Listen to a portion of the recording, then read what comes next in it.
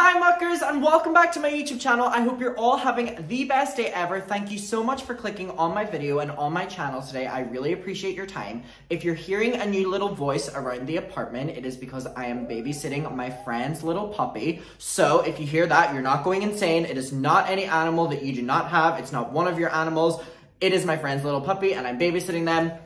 So she's down for her nap right now, but I don't think we're gonna stay that way. So let's just crack on with the video. So yesterday we made a video and it was about Moses' ex speaking up against Trisha and Moses. Today we have an influx of content. We have like way more than what we could have ever anticipated that we would have had yesterday. They are completely going after them, speaking their mind, not holding back, and almost doing like AMAs, which is like Ask Me Anythings on Reddit about Moses and Trisha. And we're gonna get into that. I was seeing a lot of mixed opinions yesterday on my videos because, believe it or not, I spend most of my time in my comment section reading through what you all have to say. And I love, by the way, responding to and hearting most people's comments. But at the same time in doing that, just know that if I haven't done that to your comment, I have read it. It's just sometimes people will tweet me if I've liked someone's comment just because I'm like grateful that they watched the video and it's maybe an opinion that I don't have. And then they're like, is this your opinion? And I'm like, no, I just love the muckers. Like, they can have their own opinions. I was seeing split opinions. One section of you were like, I'm so glad that this ex isn't refusing to speak down and isn't letting Trisha's power scare them away. Oh, I'm gonna get my Red Bull actually because I am in a Red Bull mood today. So I was seeing comments like that. And then I was seeing other comments that were basically stating that why is the ex still talking about this, and if this was any other like YouTube duo where an ex was still speaking up, that people would be like, this is really weird. So again, I was seeing a little bit of a mixed reaction there. I'm excited to see what you have to say about this now that we have way more information about the behind the scenes. So let's just get into it. So let me know what you're drinking for today's video. Let me know. I'd love to know. A lot of you drink green tea. A lot of you drink water. A lot of you also on the Red Bull. I shouldn't even be saying that because I'm not fucking sponsored. All right. Okay, let's get into it. So the username is Catnips. And I found out through reading this that Catnips, because a lot of you are asking which ex this is, because a lot of you think that it's Daphne, who has been outspoken about Moses in the past. It is not Daphne. Apparently, allegedly, it is someone who dated him before Daphne, and Moses said that, like, they never dated or something like that. Again, which he's, like, denied about every single one. Also, I have oh, yeah, I have my Crocs on. I have butterflies on here, just symbolizing Mariah Carey. And also, before we get in, when do we take down the Christmas tree? When does it come down? Now? Or like in between? What is this fucking in between period between Christmas and New Year's Eve? Okay, so the user stated, who allegedly is one of Moses' ex, I don't need to explain anything to you. Also, if you know how emotional gaslighting or ABUSE works, you wouldn't be asking the question. If you have been following the situation, then you would also know when I explained it the 20 other times that he made it seem like he was in a one-time accident and he's never been committed, but moving forward, he refused to use protection, if you know what I mean. I don't know why I had to. Anyways. And until Daphne came forward about her situation, I didn't realize that this is a thing that he has a pattern of doing. Again. And as previously stated, no, I have not filed charges. This is something that Daphne has plans of doing. I never mentioned filing charges. The same way some of you on here harass me about proving S. How the hell am I going to prove this like 2 years later? They can't even examine your body after this act, so they can't do it this time around so far, you know, after it's happened. It's so easy to sit behind a computer and play judge and detective, but you definitely are not putting your feet in the shoes of victims. So that is the first one. And then someone responded saying, I'm so sorry that you feel the need to explain yourself. I'm sending love and healing to you. Fuck Moses. They responded saying, I truly believe in karma and he's going to face this. Good luck, man-child. Then we go on, someone said, I know karma's real too, and girl, them marrying each other seems a karmatic response to me. LOL, trash attracts trash. Fuck them both. You deserve the best. The ex responds and says, Absolutely. In the beginning when I spoke out, some folks, including the couple with McDonald's french fry hair, was assuming I'm jealous of their relationship or trying to interfere in their marriage. Also, they're saying like McDonald's french fry hair is like a drag or whatever, but I fully identify with McDonald's french fry hair now because I have dyed my hair from brown to blonde and then blonde to lighter blonde, and let me tell you, my hair has never been in the worst condition that it's been in now. It looks really dry right now because I just got a shower and put product in it, but if you've dyed your hair, please let me know the best hair masks, how I can redeem my hair. I feel like if I was to dye it again, it would fall out. Again, might be a look, but we'll see. Absolutely, in the beginning, the french fry hair, no, I celebrate that they're together. Oh, we have someone celebrating. I hope they stay together forever so no one else will be a victim to them. I was so excited about their marriage. They look like they don't have anything in common, but they actually do. They both lack personality, are narcissistic, pathological liars, both obsessed with money, and both have a history of not so good things. They're a match made in hell. Then we go on. Someone said, not them, just for the record, my R-word asked to meet up with me the next day after it happened. I was super sweet and polite and told him that my sisters were in town and that I had a party to go to. Your experience is not only 100% valid, but it is common. I hope you left a CUNTY comment that someone left off of your back. You don't need to explain yourself to anyone. Then they responded saying, thank you, and I'm so sorry that these horrible humans exist and that you had to go through that. And now rereading my text, I mean, I could have been less passive-aggressive, sarcastic. But I think I was still processing the fact that I had anger inside from being manipulated, and I also didn't know it was safe to express that I had been, going through this, and that he's done this to another person. I definitely would have continued to talk to him kindly. It was clicked for me once I found out about Daphne's situation, again, which is the ex that has spoken up about Moses, was it allegedly stealthing her? Which was something I didn't even know the term of until Daphne spoke about that. And again, I want to say that in creating these videos, specifically with recent things that have happened within YouTube news and stuff like that, maybe that aren't so positive, I have been so educated on so many different terminologies, so many different things, so many different court proceedings from lawsuits on a completely different scale. Like, what about you? Like, I would have never anticipated that, number one, we would have been going down this route, and two, that I've learned so much along the way. All right, now we go down. They continued to say, I get it. I've seen a lot of cruel comments and also people claiming that it's not real. So maybe you have to question everything. But if I can offer any advice to serious matters that affect real people, including the ones that you're referencing, we live in an age of information and it's quite accessible to research this stuff instead of just questioning and putting the burden of education on someone who is still processing their trauma from this person. That's also the reason why I clearly stated I didn't want to discuss my body, as I don't feel like I need to or want to go into detail about it, as it serves no one besides entertainment for some folks. I came forward to support a young 23-year-old who was willing and wanted to come forward about her situation because it mirrored mine.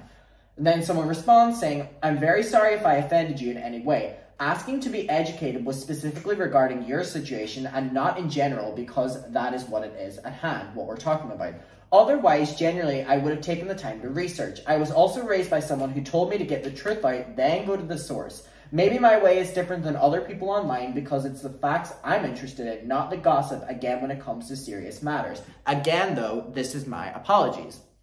So for the most part, I feel like there's a respectful conversation going on here, which is rare to find on Reddit, let me tell you, let me fucking tell you. I want to know your opinion on how this is playing off with people responding and them responding and, you know, the people that were maybe not believing them and questioning them more so than believing, and then the ex response. Again, we do not know a name of the ex, it's just Catnip's, fabulous name, that we have been shown time and time again on Reddit. They say, yes, you can find all of the sources with some information on my personal or Daphne's accounts literally here on the sub, along with the H3H3 subreddit, and interesting enough with the other subs, there are women he has used Ila's name and status for. Allegedly, I'm just repeating what has been stated here. Someone responded saying, bruh, he impersonated Ela to talk to other women. This gets more vile. I believe you in your experiences and they'll do whatever it takes. And then the alleged ex responds and says, no, he pretended to be Ela. He went on her Instagram to poach female fans and tried but failed miserably in snagging them. A few of the ladies contacted me when I originally posted on the original sub. Hold on. We have just been told for the first time ever that allegedly this person was allegedly using his older sister's alleged Instagram account to allegedly message people wanting alleged intercourse. Allegedly. I don't think we've ever been told that before. That's not normal. That's not okay. That's quite frankly disgusting. There's no other way to put that. Again, this is all alleged. And I'm not saying this is all alleged to be disrespectful or appear disingenuous. You know, I know a lot of you get it, if not most of you. But whenever I'm approaching this in a video and I'm reading off what someone else is saying on the internet, it's not me saying it. So I want to say allegedly on the behalf of me saying this. I completely support anyone who is willing to speak up, and I will always be that way. But just for the sake of onlineness and the fact that this is attached to my name, I say that. So just to kind of let you know that, to kind of let you know where I'm at with that.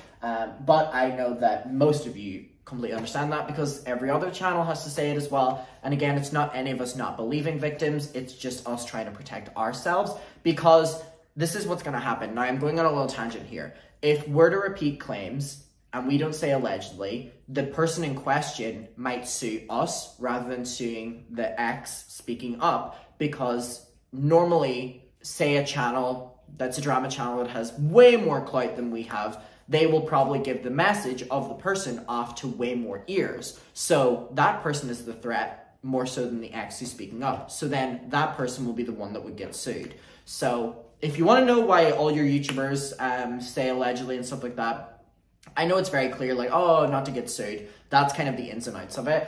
And again, that was stuff that I learned as well within the past year through having so many amazing legal friends through in this field. And also I have a lot of family members who are involved in legal as well. And I know a lot of people think that I'm not clever and think that I don't know what I'm doing with my videos. But I mean, I've been here a while now and I don't put anything out without running it past those kind of people. Because I just want to come on here and give you the tea, the drama, the real life stories. And I'm going to do that in the correct way. I don't know why we went on that tangent. Someone said, I don't think so. How long ago was that? And then now talking about the kittens, I assume, Catnip said he had the original 2 kittens, Snow and Rain, when I was with him inside the house at all times. So again, we've talked extensively about Moses giving up the cats.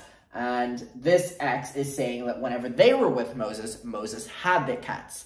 So again, something to note about timelines, and I have been seeing a lot of people stitching together the timelines, and there is a lot of consistencies here. Again, it's not anyone not believing them, just a lot of people, especially within this field, who have an overload of information, like piecing it together, and they are seeing that a lot of the stories that this person is telling match up with what Moses' life was like at that time. Again, do with that what you will. Someone said, wait, you knew him personally? So again, this kind of feeds more into the fact that people want to know more about this person. They said, yeah, hey, I'm the person he had dated exclusively for a few months before / when, keyword when, he was dating Daphne, who was 23, aka the little Korean Trisha mentioned in her eating videos, then further appropriated by pretending to be an Asian K-pop fan or whatever that was. Again, with Trisha, like, this is so shocking and disgusting to hear, but with Trisha, unfortunately, I'm like, yeah, that sounds like something Trisha would do. We go on. I will point out, though, that he did not need to present proof of marriage to renew his green card unless something happened and he had a situation placed on his renewal status. And by the way, that's one of the main reasons, if you want a little insight, that Trisha was not engaging with drama up until the wedding, is because if there was anything that went so wrong with Moses publicly, it could have been attached to their marriage records and it could have messed up a lot of the paperwork, just to kind of let you know on that as well. Whenever green cards are involved and the United States are looking into who this person is, do we want to sign them up? There's a lot of paperwork, there's a lot of thorough research done on these people, and it's very apparent with this person now saying that. And he had a stipulation placed on his renewal. Even with divorce, you can apply / keep your green card on your own. Oh, I didn't even know that. Oh my gosh, I literally did not know that. I thought you always had to be in the marriage to have the green card. I did not know that you got to keep it after you married someone that then gave you a green card. I genuinely did not know that. I don't know if that's true though. Please let me know if you know. Married to keep your green card technically is responsible for you. So the person that you marry into, they're responsible for you until 10 years or until they get citizenship if you ever wish to after divorce. Green card by marriage is a sponsorship. Oh, it's making sense to me now. Okay, and then you can further go on to get citizenship. I get it now. Green card is sponsorship. Legally, you're promising the government that you're vouching for your spouse and that you will make sure that they don't have to rely on the American government for financial assistance. Kind of makes sense why he said he was putting off getting his citizenship as a plan B. Makes more sense to me now. All right, and then someone said about Moses, midlife crisis much with the hair and jacket combo. And then Catnips responds and says, he's trying to pretend that he has a personality. So again, this was a very bad breakup, if you could tell. I knew he was insecure whenever we lined up for bagels. Oh, I miss bagels. I miss bagels. I wish they wouldn't say like keywords that like distract me, but I miss bagels. New York style bagels. Oh my god. New York, you did them bagels right. Everything bagels. Oh my god. And I make them here and they're not good. It's also my really shit cooking. Near my house, and I lived in a more artistic hip part of LA. And randomly he said, I could never be someone who tries to be hip. Look at all these people who care so much about what they're wearing. I have to come with so much wisdom and peace that I don't need flashy clothes. I buy clothes for softness. Which again is so funny considering that Moses married Trisha, if this is true, and he's like criticizing people for wearing flashy clothes and just needing clothes as a personality trait whenever that's like Trisha's brand. And Trisha would say that that's her brand. As he was wearing a cringe zip-up blue hoodie with a blue octopus on it as a 43-year-old man. And no one asked or said anything about the clothes.